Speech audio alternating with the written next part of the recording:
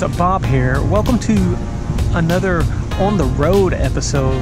We are currently in the Keys and we will be leaving soon, but right now we are making our way around town and looking for some records and trying to find some cool stuff to do. So, all right, here we go.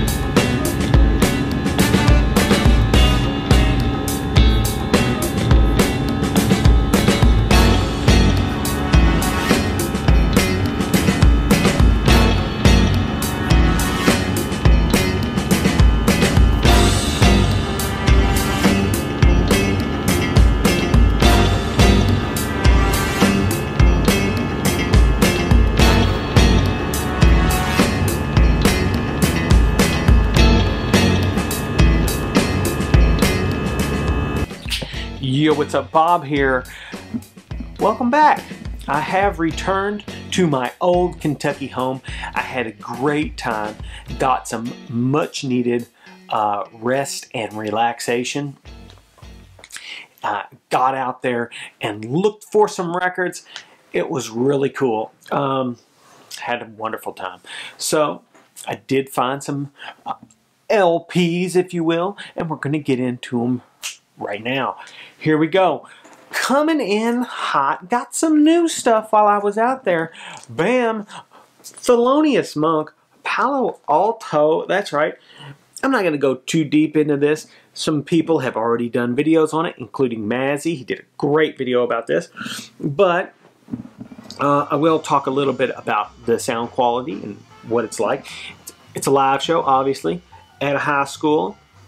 Legendary story.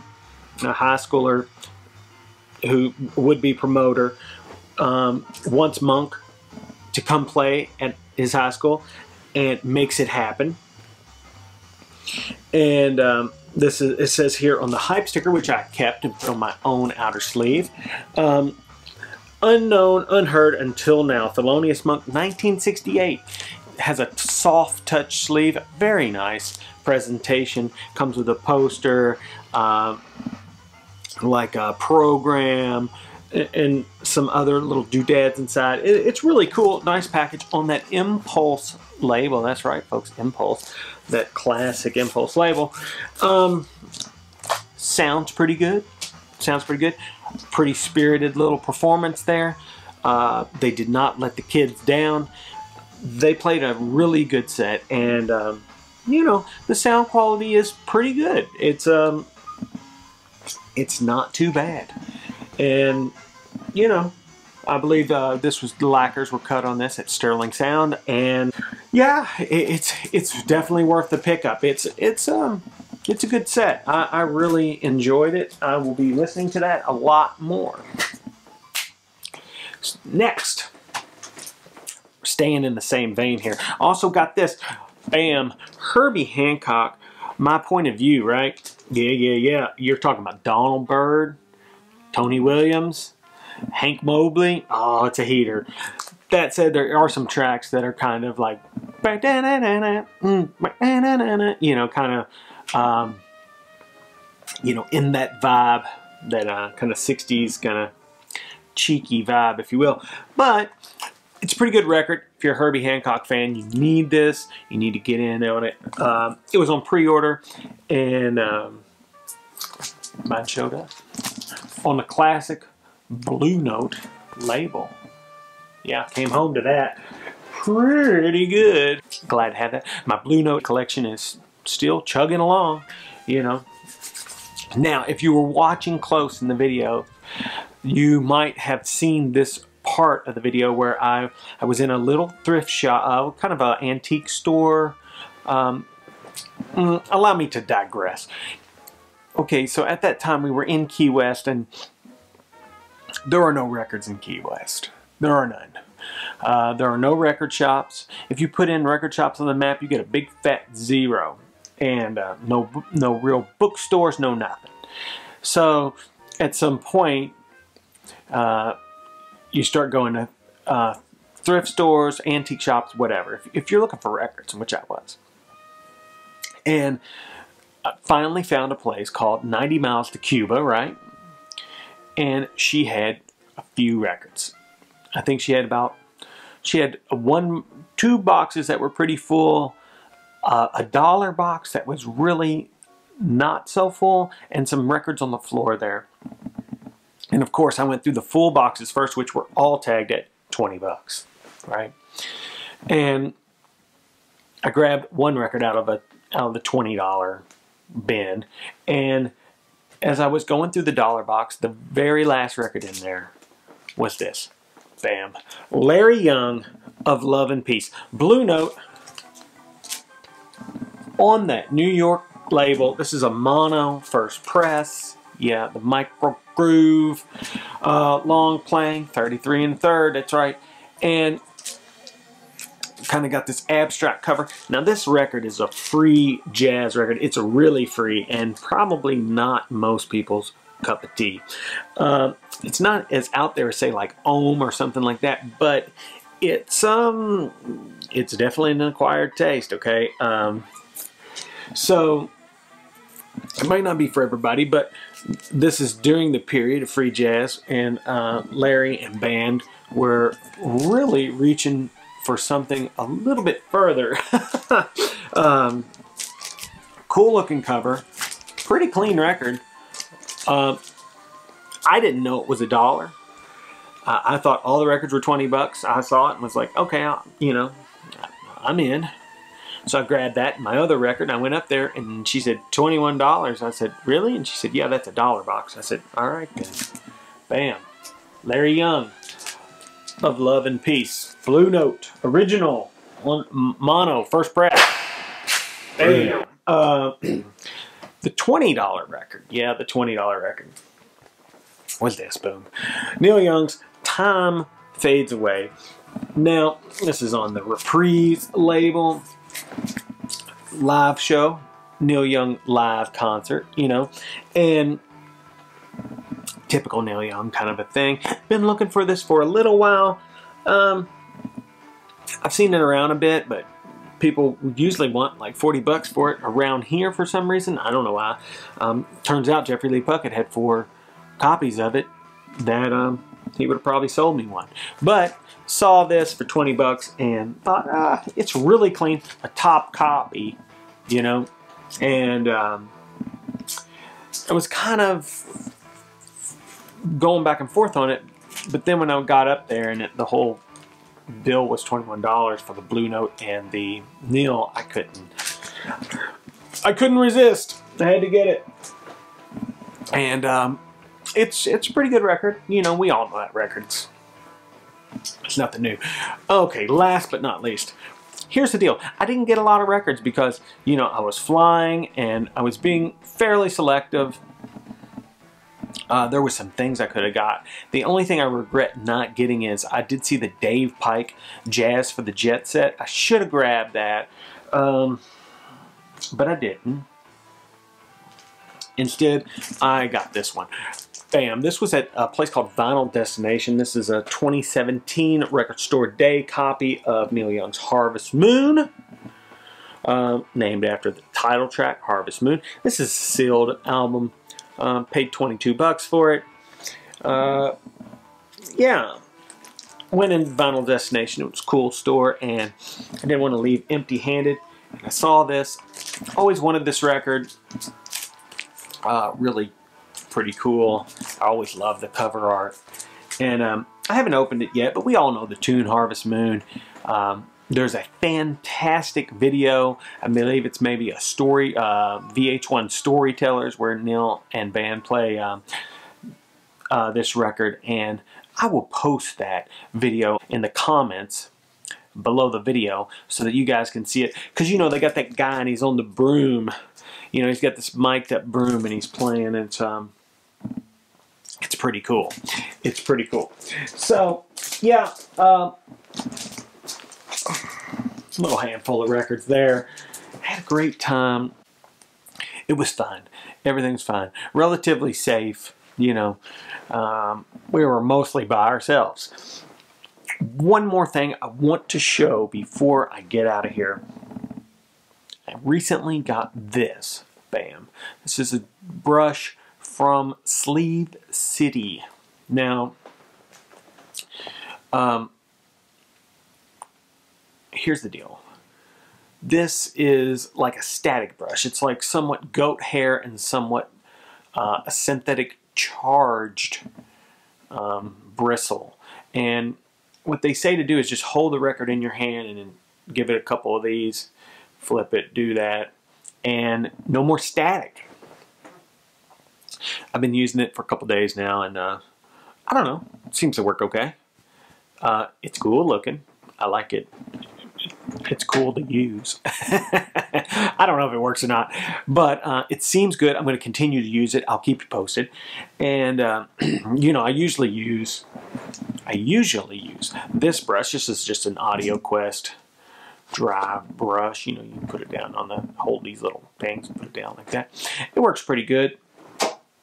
But I got that one from Sleep City, and yeah, it's pretty good. But got so much stuff coming up. So much stuff. I've got some more records that I haven't showed you yet because I have videos planned for them. We all know what these records are. We have the Record Store Day drop number 3 coming. There's a Record Store Day Black Friday that the list has been released on. There's going to be videos about that coming. I mean, all kinds of stuff. Please stay tuned. Please like, subscribe, tell a friend, leave some comments down below. I'm going to get out of here before this video gets too long. Until we meet again. That's right, folks. Bob out.